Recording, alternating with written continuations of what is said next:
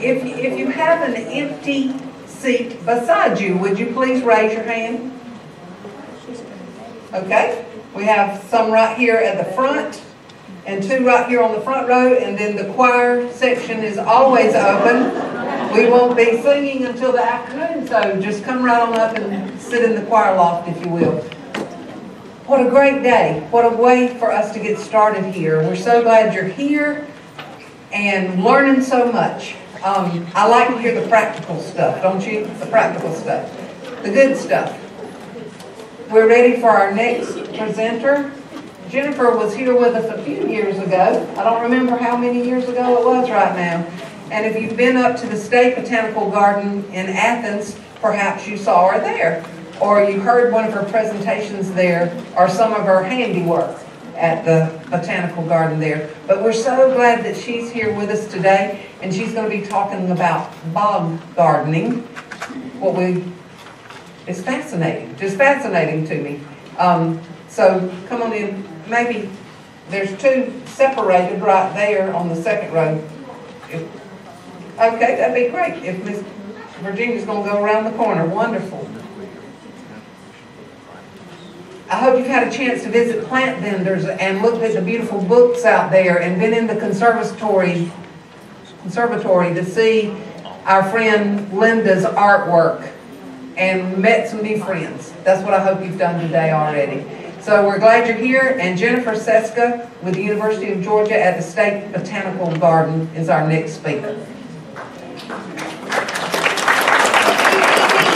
I really appreciated the invitation. I was honored to be asked to come down and talk about pitcher plants.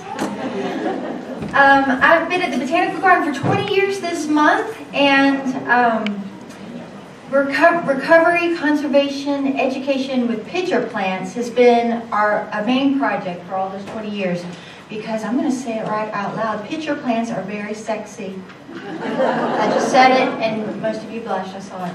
Okay. You need to know that this is not the Jennifer Show. I work with amazing people. Ann Shank is our Director of Education, and she helped take all this information from science and put it into a format that was accessible.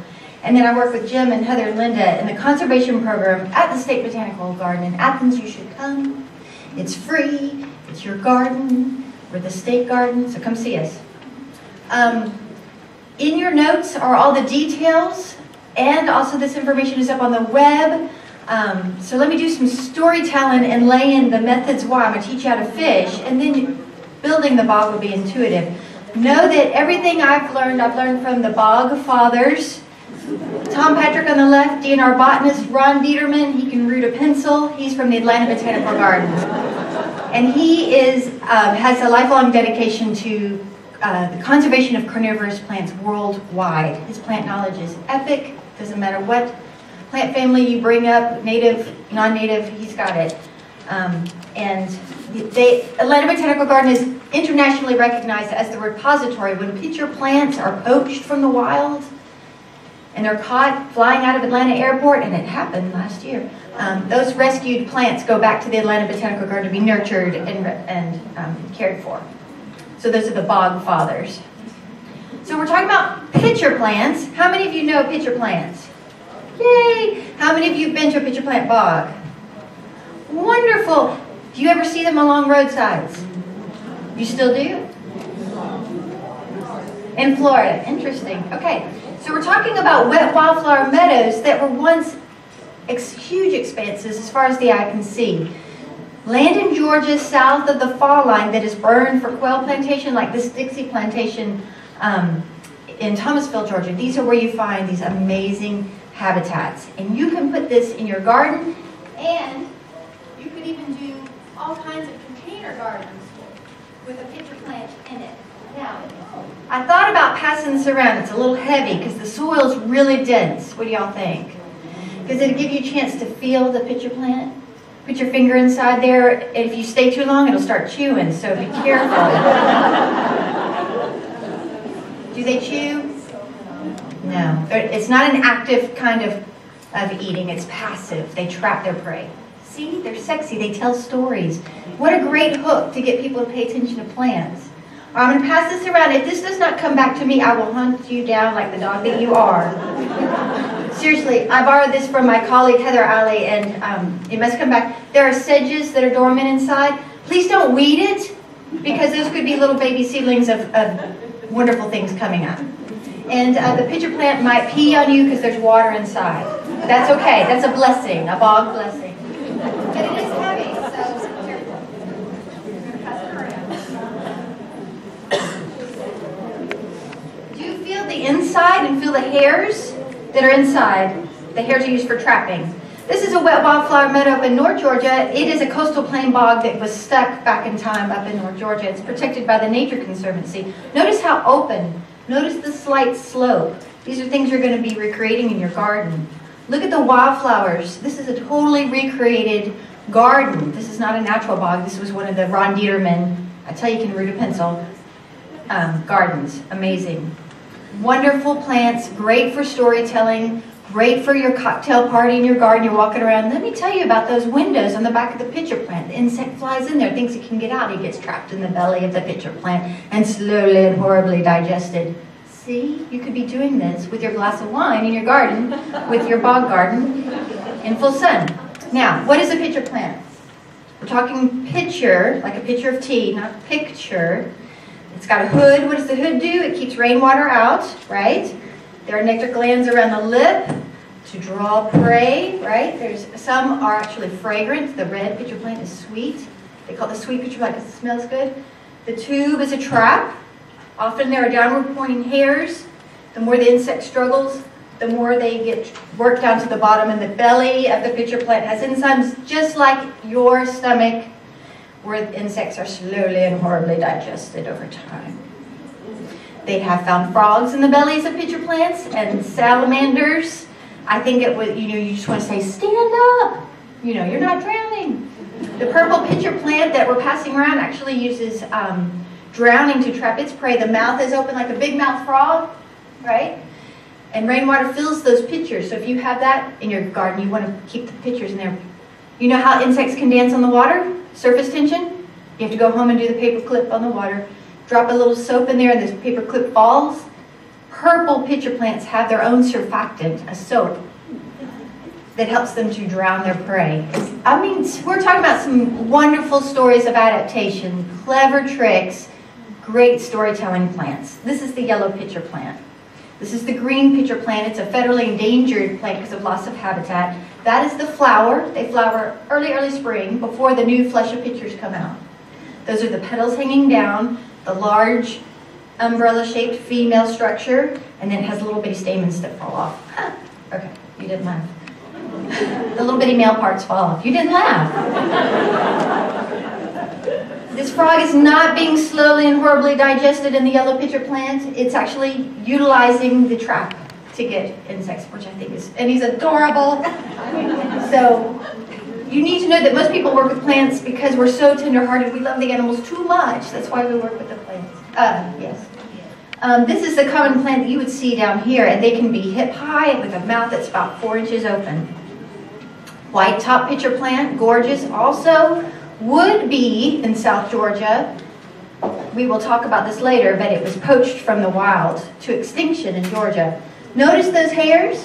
It's the only species that puts up a fall flush of pitchers in the fall, a fall flush in the fall, for catching migrating moths, reflecting off the moonlight. Are we talking romance in the bog here? These things are so cleverly adapted.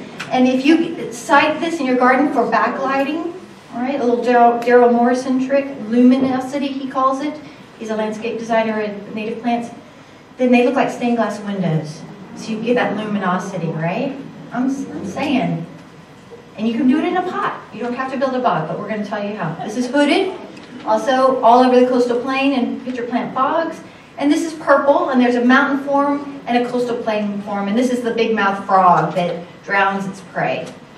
And this is the one we're passing around, and you will return it to me. Okay. You need to know about this. There's a whole world of insects that live inside pitcher plants. And this is from research from Dr. Debbie Folkerts of Auburn. She's wonderful. So there are paper wasps. There are eczema moths. They look like Holstein cows, is that the right cow? The black and white cow? Okay, good. You take the moth out and you open your hand and it goes whoop, like like those Russian cats that jump into the vase in the circus. That's what the moths are. You got the analogy. It's good. Okay. So there's a whole ecosystem inside pitcher plants, and we have all this up on the web, on our Edson website. More great storytelling. You can get in there and look for those critters. You can do pitcher plant autopsies and see what they've been eating. So these come from pitcher plant bogs. You need to understand a bog if you're going to understand how to place this in your garden. So this again is Dixie plantation. This is what early European settlers would have seen, with widely spaced longleaf pine habitat, and where there's a rock layer and a spring seep or a confluence of streams, the water's flowing across the top, and you have a wet wildflower meadow. So the bog that we're going to be creating in our bog displays is this kind of wet wildflower meadow. So there are lots of kinds of wetlands. We're not talking about fens, we're not talking about precosins, we're not talking about mountain bogs in the North Georgia mountains. This is a special kind of wet wildflower habitat. That also means that the water is flowing in and out of the site. So it's not a stagnant habitat. That is gorgeous right there. This is a totally recreated Ron Dieterman bog near the fall line. Wonderful pitcher plants and wildflowers, and you can do this in your garden. And you can put all these lovelies, all these companion plants, including sundews, which are like inside-out stomachs. What fun that is, right? And they're just really great plants. The terrestrial orchids you can't quite have yet, but they are coming through tissue culture, through the Atlanta Botanical Garden. You will be able to have them in your garden, but not quite yet. They're still working out the science. A lot of bogs you see are on roadsides, power lines. You just see a few of those yellows popping up. They can dry out to the point of cracked soil. These plants are tough. They will persist. Pitcher plants can be over 150 years old. They are long-lived perennials. This is a great way to maintain your bog garden. Burning it is so much fun. I got to do this yesterday at the garden. Wet down your grass, Bermuda, Shamuda, you know. Wet that down and just light a little torch, and that cleans up your bog, and it's the best way. Or you could mow it in the winter another way. If you don't, if you created the wild bogs need fire to keep the shrubs out. Otherwise the succession comes and we lose the bog. This is a mountain bog, and beavers used to keep these bogs open, and we have to go in there and make like beavers. This is a site we've been working on for 20 years. And that's the sphagnum mat that we started with. Wild bogs have sphagnum moss, and you can get sphagnum moss. A little pinch will go a long, long way.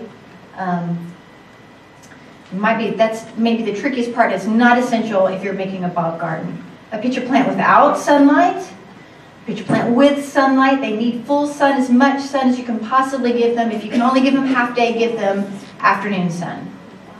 Okay, part of gardening with pitcher plants is that you become a conservation biologist because you're telling the story of a really cool plant, a really cool plant system. Education is essential. These are heritage plants of Georgia in the southeast.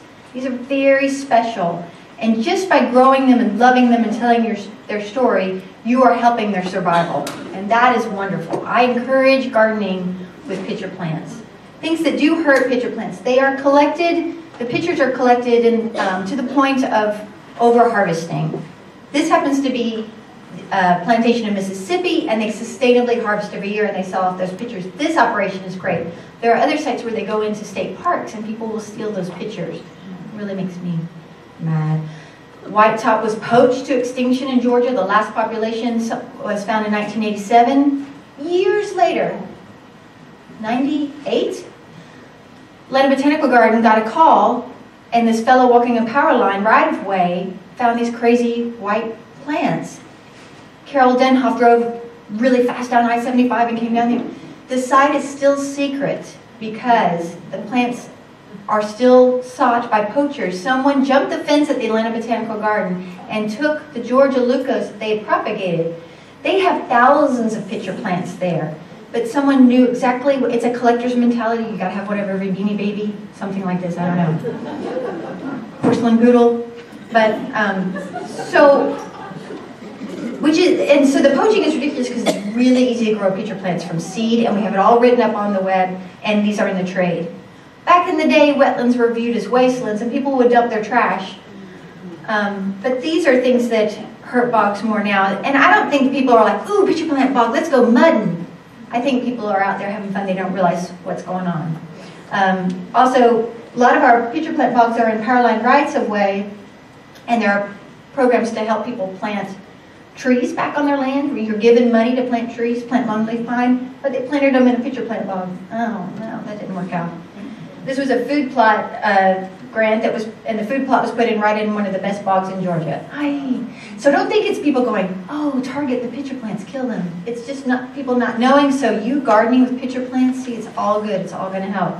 These are plants that our grandmothers and grandfathers grew up with. They would have a pot of pitcher plants on their counter in their kitchen to catch flies. They were used and utilized and valued. They were on our roadsides, but you don't see them as much on roadsides anymore. Invasive species like privet, we all know privet eats up bogs. Got to be careful with big equipment, although it's a lot of fun, in those soft soils.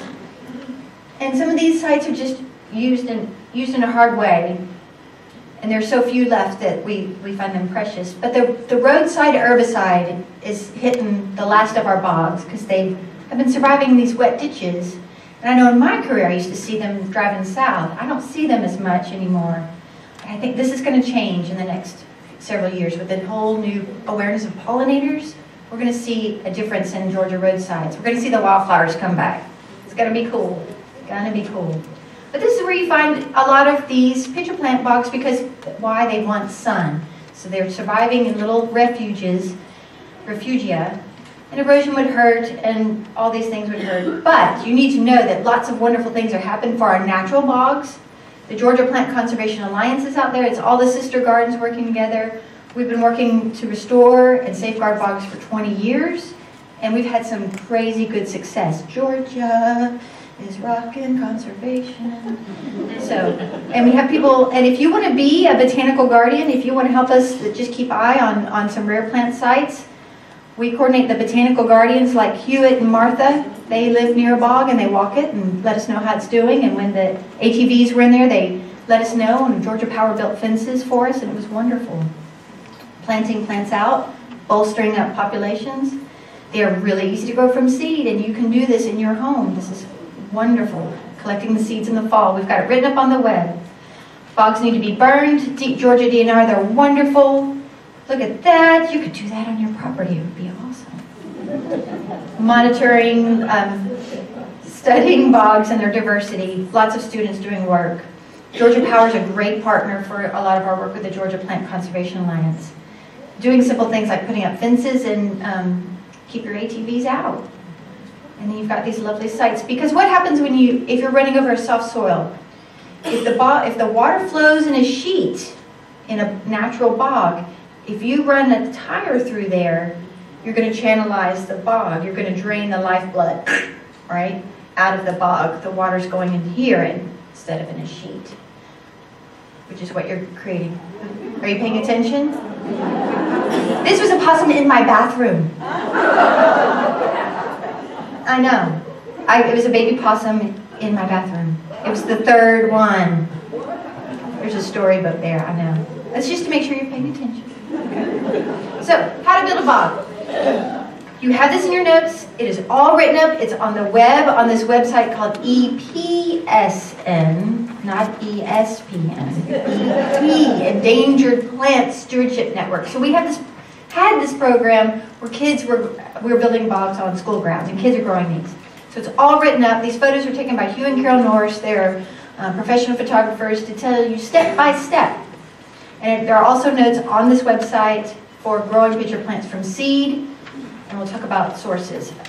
All right.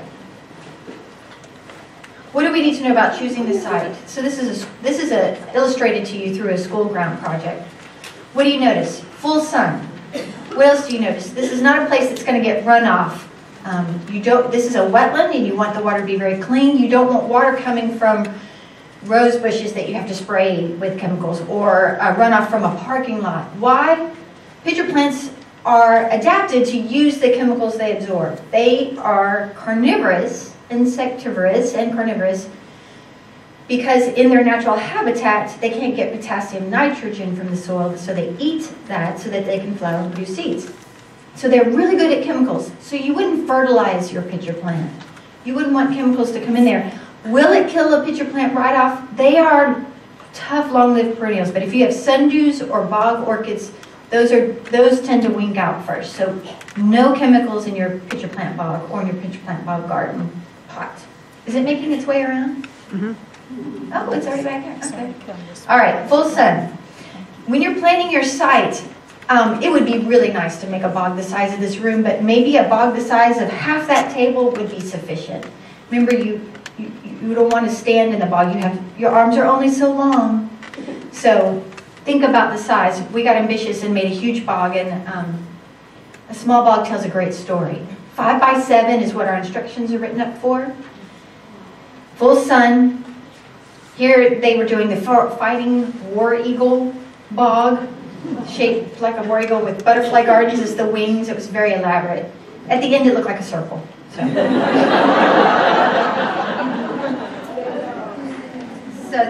these are all in your notes. I hate this little, yes, get through that. Okay, so the things that you need. You need a pond liner. You can use a pool liner. You can use roofing liner. You need a plastic liner. You're going to need peat moss and sand, and the peat moss is the milled sphagnum moss, and you buy it in bulk. Absorbs 15 times its weight in water, so stab that bag, put it in the rain, let it absorb. Because if you do what they did to me when I was a larval scientist, and Ron Dieterman was like, oh, new kid on the block, you go make our bog mix. And I was like, sure, whatever you say, Ron. And I mixed it up, and what was I doing? I was blowing peat out my nose the rest of the day, right? So when the peat is dry, you might want to wear a dust mask until you get it wet. Just get that sucker wet before you even mess with it. Poke holes in it. So you need peat, you need sand, and in your notes it specifies river sand is best, not granite sand, too many nutrients, not clay box sand, too fine. You want a chunky sand because you want spaces between the granules, because the wicking of water through those spaces is what draws water through your bog. How about that? A little physics in action. That was the pantomime. A wicking of water. Okay, you need wheelbarrows, you need shovels, you need strong people. All right, the most important part of this is getting the slope right, digging the hole right. So it's only 18 inches deep. All right, it's not a big, giant bucket of water. You also want to identify a high end and a low end, because you're going to water from one end with a soaker hose. You want that water to go through in a sheet, and the water's going to come out the other end. And we have tricks for catching that water. The slope that I'm talking about, it's 1 inch drop every 3 feet. So you would have to push a marble to get it going. It's a very slight slope. Just that water, if you stood there with a hose, water would start to flow. So if your bog is 18 inches deep and it's 6 feet long, it's 18 inches on this side, it's 20 inches on that side. Did I do that math right? I think I did. Okay, so we're talking slight. You got this? Say yes, Jennifer. Yes. Oh, that feels so good. Okay. You want gently sloping sides, so not vertical, certainly not like that. Not too far, just gently sloping. Getting that right's the hardest part. Take all the rocks out, take the roots out, because you don't want anything that's going to poke your pond liner. Here we had to call in UGA fraternity boys to dig up the bog. They were in trouble. They had to do community service project. And they did. They were very well behaved in front of these elementary school kids, because the school site, it was, you can imagine, it's the worst possible soil. And it had spark plugs and insulation, all kinds of junk in there. So we had to get pickaxes in there. So hopefully your garden's not like this. Measure it 18 inches. You know, do the little tape measure with this. That's as deep as you want to go. You're going to want to take that clay, whatever you dig up, get it out of there. You don't want it washing back in. So go fill something else up somewhere else, far, far away. You don't want it to, the rain to carry it back into your site. And don't put your bog at the bottom of a drain spout off of a roof. We had a couple of schools do that, and their bog, the whole thing washed away in a storm, pond liner and all, twice. You know, we gotta do some observing and some intelligent tinkering and learning and moving forward. I know the site will work, I swear. Oh, dang, washed away again. All right, laying the liner. So you've got pond liner, roofing liner. You know, you're going to have to buy a piece bigger than your hole and taking into account the slope, and you want lip hanging over the sides. All right. It's a round shape of some sort that you've made, so you're going to have to fold it and make it smooth, like you're just doing your best Martha Stewart tablecloth action, laying it in there. All right. Here are kids in high school kids in Madison building their bog beside their building. Here are little bitty kids. They're getting all in there to lay that pond liner. Don't cut, they trim, because as we fill the bog, it's going to pull that liner down, and we want the liner to hang out over the edges. Okay? Filling the bog. The first 12 inches, so the whole bog is 18. The first 12 inches, the bottom of the bog is that river sand. Sand is heavy, you guys. So work in small loads, use wheelbarrows, bribe your friends, you know, let's have a mimosa bog building party. Oh, you guys are going to think I'm some kind of wild woman. I'm not that wild, I'm just saying. You know, it's kind of fun. Okay, so you're going to put 12 inches of sand. You're going to smooth that sand. You're going to patty cake it, not stomp it, but patty cake it and make it smooth. And you're going to recreate that slope that you identified. You've got your high end and your low end. Your 18 inches of sand. 12 inches of sand. Oh, it's good. You're going to redo that too in the bottom. Okay? Yes, Jennifer? Yes. Oh, I love it. Okay. Smoothing out the sand. You're using tools like shovels. Don't poke a hole in your pond liner. Been there. Measure it. Make sure you're 12 inches. This is important because this is the base. This is the what is it called? Our veins in our body. Circulatory system that's going to draw that water through and out to your bog.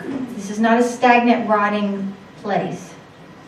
Then you're going to wet that sand in. You're going to wet it and wet it and wet it and wet it, and you're going to want to see water pooling on your low end. This is all written up in detail. This is a big muddy mess. So these kids used a pool liner that was donated, and then it rained and rained and rained, and the whole site with all those kids helping, because they had like 60 kids helping build this bog. There was just clay. Oh, these kids were such a mess. Sending them home. It was great. All right, so now the second part of filling the bog. This is your planting mix. It's peat and sand, that milled sphagnum moss, 3 parts peat to 1 part sand, river sand. Mix and mix and mix, and wet, wet, wet.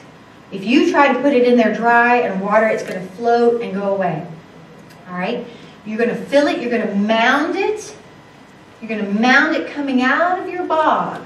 You're going to let it settle for 24 hours because it's soaking, sopping wet. All right? Heat. It's milled sphagnum. Don't get it up your nose. Look at that little ratio action. 3 parts peat, 1 part sand. Mixing on a liner is a good idea. Then just start shoveling it in there on top of your sand. Patty cake. Look, there's your pool liner. And then water it in. You're going to let it settle for 24 hours. Now this is the fun part. This is another party in your bog garden. You're going to do the bog dance. So now this mix is so light. It is so light in weight, has such light mass. You need to pack it in. So you're literally going to stomp on your bog. You can do some singing, some chanting, whatever is your thing. We've had kids do, bog angels. That's fun to get. Go home now. Get in mom's leather seat car. That'll be good. Okay, but you have to do this. You have to stomp and chant and sing and do a little, I don't know. Some teachers put, because the kids had to go back to class, they put bags on their feet. I thought this was cute. That's a teacher that knows who's protecting her classroom. All right. Oh, and this logo at the bottom, that's Little Richard pitcher plant. He's singing the Green Plant Blues. I got 50 ways to become endangered. You step on my root, new, break off a limb, Jim. I don't remember the rest of the song. Ann Shank has a whole puppetry thing with Little Richard pitcher plant singing the Green Plant Blues, and you can help pitcher plants by making these gardens. It's very cool. It's on the web. All right, now you need to secure your liner. So you've got this liner sticking out, and it's exposed. You're going to need to cover that because any liner exposed to the sun will deteriorate and break down. Put some logs on there, maybe to sit upon. Put some rocks on there. That would be lovely. Would you put pressure-treated wood on there? No. Because it'll leach into the bog. Would you put cement on there? No. Little stepping stones? No, because these are acidic sites. That peat is really acidic. These plants need acidic soil. And if you put some cement, as my mother says, cement on there, it will leach the lime into and change the acidity of the bog, and the plants will suffer. And they will suffer. We've demonstrated it. Would you put railroad ties around your bog? Oh, y'all are so good. Good. Okay. So get some rocks, something to sit upon, and then you can also fill in around that edge with sand and cover up that pond liner. And then, because this pool liner that they used was, I don't even know, 100 feet wide for their 10 by 10 bog, they had to cut off the rest after they filled it. All right, this is the trick. How are you going to water this bog? And this is in your notes. It's on the web. You're going to put in a soaker hose across that top end. You're going to put it under the soil, inside the pond liner. You're going to have a quick connect to a hose. So you should put your bog somewhere near a spigot. I should have said that at the beginning. We did have a school have to run like 500 feet of hoses for their bog. So that water's going to come out that hose and run in a sheet and run out. Now, how many times do you have to water a bog? When these plants are established, you will not need to water your bog unless we are in some kind of crazy drought like we were in a few years ago. When your bog is newly planted, I would say 3 times a week, 20 minutes should do it to get those plants established. But once they're established, you can back way off. And then look at your soil. If it's starting to get real dry, you can water it like once a week till you see water coming out the bottom, and then you're good. Notice this is our drawing with the soaker hose coming down, and then at the bottom you can build a well, and we'll talk about that. So here are the kids putting in their soak hose. Look at that ball of clay that kid is holding. That's from outside. Yeah, don't throw that at your friend. And then you put a quick connect, because you're not going to always want this hose hooked up to a water source. You won't need it. So you can see the high school kids with their quick connect. So just the end is sticking out. The rest of that soaker hose is completely buried underneath the soil. And you hook your hose up, turn it on 20 minutes, if it's like a 5 by 7 bog. This is the illustration for turning it on. If you're working with teachers, though, that's a big deal because you have to have a key for some of these schools and museums. That, you know, you're special if you have the watering key. Building a well. If you do not want your water to flow out into your garden or your lawn, you can build a little well at the bottom where you notice the water coming out.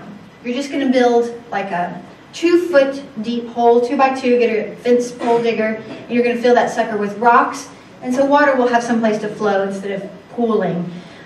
At our botanical garden, it goes into the Bermuda lawn, which I just think is fabulous. I have issues with Bermuda. Bermuda's for soccer fields, not for, habitat. Let's see, if you're building a bog and you are worried that something is going to wash into your bog, if you have other gardens up here and you fertilize and you don't want that to wash into your bog, you can build a trench to protect your bog on the upper slope. And this is, again, just like a little French drain you're going to dig out outside the pond liner, about 1 foot down and 1 foot across, and you're going to fill that with sand. So anything that's flowing towards your bog can be caught there and won't go into the pond liner, into the bog. Extra, super precaution, usually not necessary. But here are the high school kids building their trench. They pull the liner back. This is outside the top of their bog, just in case something flows in, and then they fill that trench with sand. And there's an illustration, it's in your notes. This is the fun part, plant the bog. Now, you're going to be putting pitcher plants in your bog. Pitcher plants are so much fun to grow from seed, but if you get them from seedlings too, we're going to have to talk about where you get your seeds. They form pitchers right away. They're so cute. And you could even have a banana with fruit flies, and the pitchers will eat the fruit flies. It's so much fun. Do not put raw hamburger inside your pitcher plants. Do they have to eat insects to survive? Do they have to? Are they green? Do they photosynthesize? Say yes, Jennifer. Yes. They photosynthesize. They don't have to eat. They eat because in their habitat they need that potassium, nitrogen. They can't get it from the soil, and they must eat if they want to reproduce. This is a symbol for reproducing. This is flowering and fruit set. But they can photosynthesize just fine. So you don't have to feed them. But it's so much fun. But don't put raw hamburger in there. Okay. One thing when planting pitcher plants, I'm not going to dig that one up. Like we were learning in the previous talk about the crown and the tree and how you want that crown at the surface. Pitcher plants have a rhizome, a crown. So all the pitchers connect and there's a swelling. And as the plant ages, that becomes a nice, big, fat rhizome. And then the roots come off. That's a storage organ. So these plants can take drought. These plants can take fire, and they come right back. No problem. But when they're young, they don't have so much. You want that crown right at the surface. You don't want the plant flopping too high. You don't want to bury it. You want it at the surface. All right? So when you get your pitcher plants from your ethical sources, you'll know how to plant them. And then they'll look fabulous. Know that when you take a pitcher plant out of a pot, it will triple in size, usually within the first year. They do not, it's like taking shoes off at the end of the day. They're like, oh, they do not want to be in that skinny pot. If you'll notice the pot display, if you're going to make a potted display, you want a wide pot more than necessarily deep. You're going to put gravel in the bottom and then the peat sand mix on top. And you're going to pack that peat sand mix in there. So you're mimicking the other bog that you're making in the ground. You can do that. You can do it in a whiskey barrel, but if you do it in a whiskey barrel, what do you have to do? Line it with plastic. Y'all are so smart. Yes. Could you do it in a cement planter? No. Plastic is good. And other things are good, but they get real heavy. This is a real heavy mix, especially if you've got rocks in the bottom. You could use styrofoam bits, peanuts. That could work. Kind of a nice way to recycle and get rid of peanuts. That could work. Now, where in the world are you going to get your pitcher plants and your other bog associates? This is on our website. This is really, really, really important because these plants are poached from the wild. And plants are only protected on state and federal land. So they're poached from botanical gardens. They're poached from private land without permission. They're poached from state parks and national parks, federal land. We like California carnivores. Now those won't be southeast. Those are tissue culture plants. You should know. So it's a great way to get a lot of fast plants. There's not a lot of diversity in those individual plants. Niche gardens, fabulous, fabulous. They're in North Carolina. You should go there sometime on a field trip. Wonderful place to get native plants and a great place for spring ephemerals. Plant Delights Nursery. So this is all on the web. You're going, Jennifer, know that pitcher plants, you would have to order them on the web. You will have to pay for them, all right? Because getting them is hard. I haven't been able to seed collect for like the last 4 years with that drought situation. So the seed sources in Georgia are down right now. They weren't making seeds in the wild. If you have a friend who's got a bog and you collect seeds from them, what is the rule anytime you're collecting seeds anywhere? It's the 10% rule. Somebody said it. Love you. Thank you. We're friends now. Okay. She's like, too much lady. Back up. 10%. Never take more than 10%. We follow those guidelines. It's ethics. It's our ladybird. It's the way we roll. Okay. Plant Delights is wonderful. Niche Gardens, wonderful. And Plant Delights and Niche Gardens also, you should know, so there's 9 species of pitcher plants and 4 different varieties named so far in Georgia. What's cool about Georgia bogs is we have more than one species in a single bog. And what do? They fool around. So you get crazy hybrids, and that's usually what the plant collectors are after, are those unusual hybrids. These guys have also made hybrids at Niche Gardens and Plant Delights, and you can get some really funky looking pitcher plants with like double flowering and crazy pitchers that, and you try to figure out what species. If you plant different species, over time you will have hybrids in your bog garden. So you can name it yourself. Jennifer's eyelashes are wow, my wow. Now where else can you get pitcher plants and bog wildflowers? Atlanta Botanical Garden, our sister garden, all the gardens, Callaway Gardens, we all work together. We're all really good friends. They have a plant sale, and they do sell pitcher plants. The State Botanical Garden has a plant sale, and you must come. October 1 through 3 and October 8 through 10. So it's over 2 weeks. All the money goes to conservation. All the money goes to working with the green industry to get growers growing these plants. We give seeds to growers because we can't produce enough. So it's called Blue Stems and Blue Jeans. It's a hoot and a half. It's a lot of fun. All of our plants from Athens are grown from Georgia seeds. All right, 97% are grown from Georgia seeds. We do order some things in from North Creek Nurseries, but we're getting closer to 100%. Because why do we want to grow Georgia seeds? Do you know why? What's the big push? For coordinating with pollinators, for the timing, for the phenology of pollinators? Yes. There's a new federal mandate. All state and federal lands have to start doing right by pollinators. Not just butterflies. We're talking bees and wasps and all these fabulous, wonderful things. Now, to do that, they're going to have to change the way they put plants on the side, put plants on the land, manage plants on roadsides. And they want Georgia species. So you're going to see a lot of growers in the next several years offering Georgia plants, Georgia species, grown from Georgia seeds. It's going to be really cool. It's going to be great for the green industry. It's going to be a big money push. And there's going to be a lot of money coming down for this. It's going to be awesome.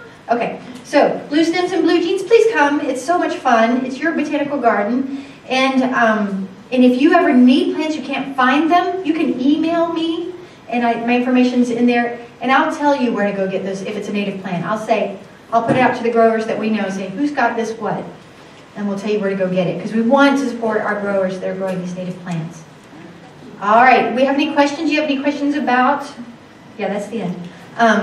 Building a bog, or getting plants, or building a planter? Yes? You had the slides where the bogs are created and towards the fall line. Do I have a what? You had the slide where yes? you did the yes. Ron Dieterman's private bog on the fall line. Yes. How big is that? Oh my gosh. How big is that? Is it still just 18 inches? So he did not put in a pond liner there. I will say he modified it. It's a wetland.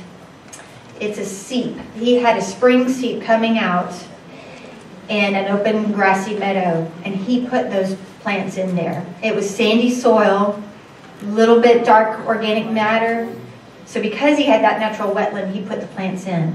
It did not have Bermuda. It did not have any. It was more of a natural grassland. It is huge. It's way bigger than this room. It's a couple of acres. And it becomes self-sustaining. Those plants reseed because you let them, you don't burn off the seeds. You let them shatter in the fall and then burn them in the winter, and then just on and on and on and on. Ron Dieterman's garden on the fall line, that picture was taken, it was probably 4 years old. These plants flourish and bloom right away, and the wildflowers that grow with them, you can grow them from seed. The seeds are, most of these wildflowers are like dust, and you would just scatter them on top of the soil, and you'll have hundreds of these, we call them bog associates. They're really great. Yeah, so if you buy a planter from us, it'll have those bog wildflowers. It's like a bog starter kit. So you've got some pitcher plants, you've got some wildflowers in there, and you're like, oh, that's tiny. But you'll have hundreds of those wildflowers by the next year. To the point you're like, oh, you might have to be thinning them, which is why you want to make your bog just so big.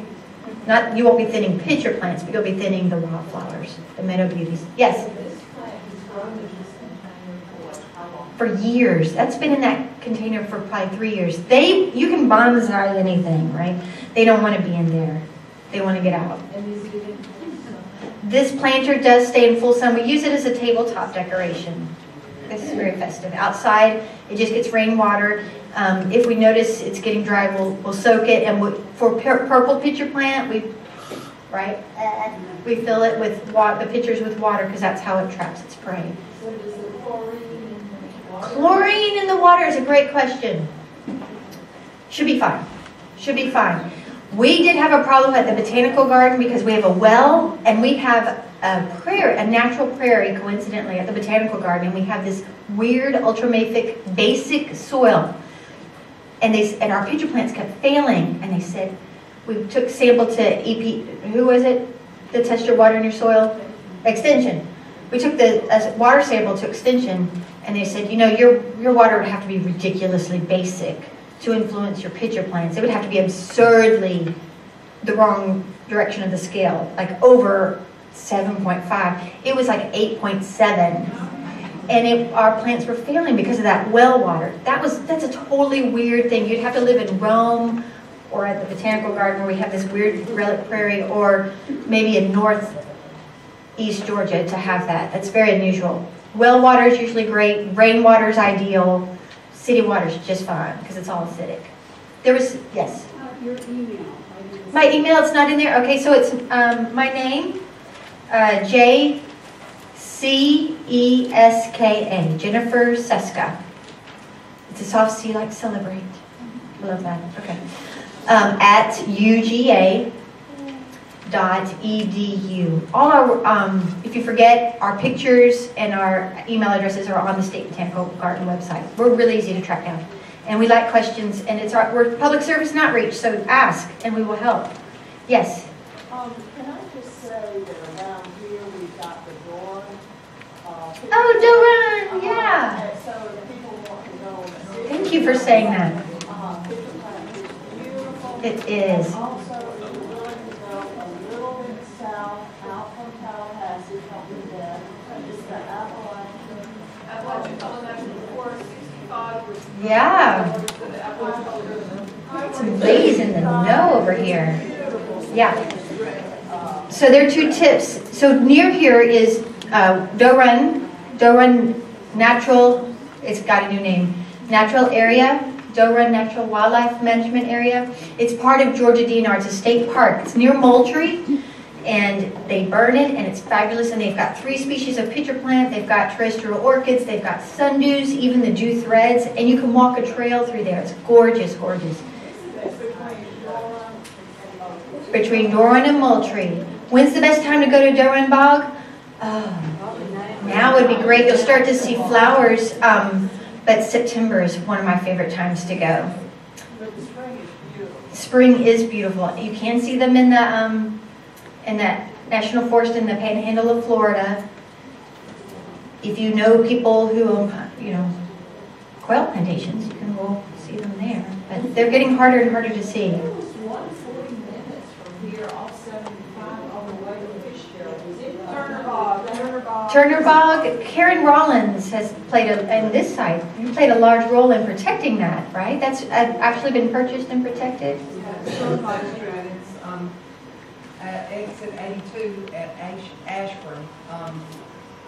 And so we want to protect it too, though, so we don't want a bunch of people tramping through there. So hopefully there will be organized tours of that, yes ma'am, but it is right up on Route 75. That's a great point. When we do research at our bogs, we actually don't even take very many volunteers because that soft soil, we don't want to kill the bog. And that's why Doran is so nice because they've got a trail, so you know you're not going to impact the bog. It's such a cool place. Ooh, question in the back? So Green? I just want to say the Turner Bog, ABAC owns that. It's not public. Don't find out where it is and go. Oh, it's a secret. Okay, I apologize. We keep the location of the bogs we work in secret too because of poachers. Green, yes. At Grand Bay, there's a trail there, and that's a huge bog at Grand Bay. Grand Bay, okay. Others? Yes? Oh, is that Karen? Hey. Yeah, it was a group of citizens in Tifton that got together and donated money and worked together. One of the doctors here in Tifton, Brett Wagonhorse, organized a bunch of stuff and talked to everybody. But for the pitcher plant bog in Turner County. Yes. But going through ABAC, Yes. they do have tours like with Georgia Botanical Society or the Native Plant Society and stuff. So it is available to go, just on a guided tour. Guided tour, just the best way anyway. Yes. You guys have been great. Thank you so much. Appreciate it.